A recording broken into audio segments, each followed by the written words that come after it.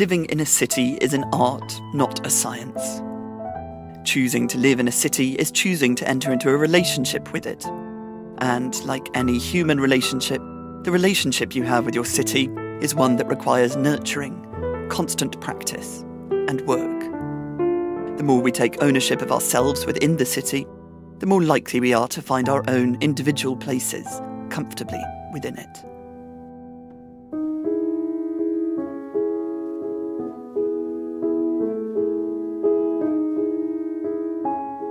The first step to forming a good relationship with the city you live in is to introduce yourself to it.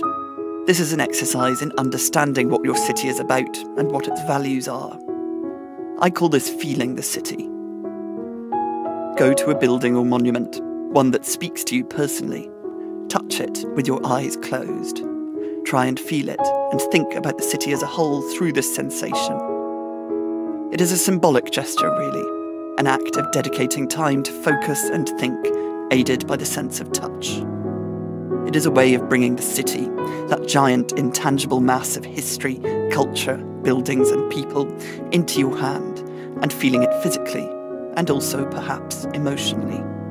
It reduces the scale to something more manageable. It is literally like shaking hands with the city.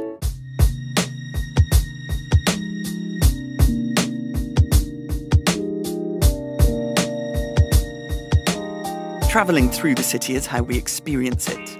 We see its best and worst sides. Finding ways to exacerbate the former and minimise the latter is a fundamental part of either loving or feeling defeated by urban life. Turn your commute into an experience in and of itself so that it doesn't become dead time.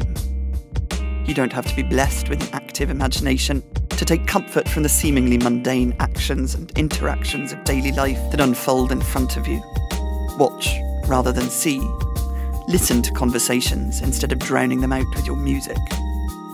The next time you travel around your city, consider the lives behind the faces you sit opposite or next to.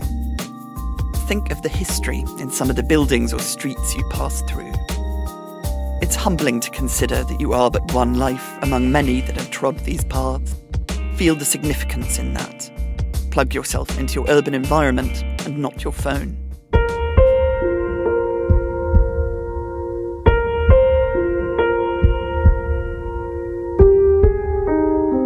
Pavements are the lifeblood of the human experience in the city, the veins and arteries of the city at human scale. There are extraordinarily rich layers of life on even the most boring pavement, and learning how to read them is a wonderful experience. Walk down a local street, any street, and take note of your environment. Be curious. Each sensation feeds the soul, for better or worse, simply by being noticed. As soon as you open yourself up and become conscious and alert to the ordinary, you begin to see the extraordinary in it, and then you find value in so much more of daily life. The difficulties we face in city life are difficulties inherent in the human condition, magnified by the proximity of so many other people. It is my belief that if we nurture our own sense of contentment, well-being and happiness, then we stand a better chance of spreading this positive feeling to others we come into contact with. If cities are to thrive in our time of urban expansion, they require us to bring life, feeling, warmth, and energy. They require us to be human.